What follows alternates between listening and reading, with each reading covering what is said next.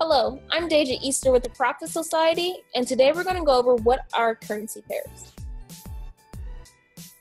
Each Forex chart is a representation of a currency pair. The first currency listed in the pair is called the base currency. The second currency listed in the pair is called the quote currency.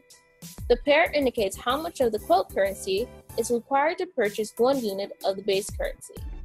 For example, Euro USD.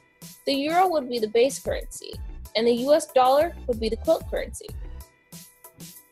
Each Forex trade is considered buying one currency and selling another, but the pair itself is considered a single unit that is represented on a chart.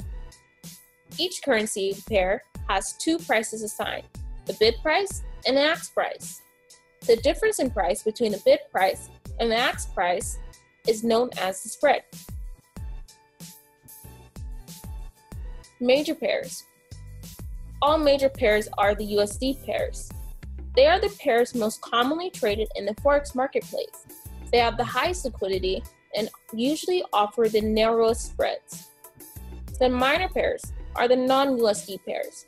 They still have respectively high liquidity and only slightly wider spreads. The exotic pairs. These pairs include currencies from emerging markets. They have much lower liquidity and much wider spreads. For that reason, they are not nearly as commonly traded.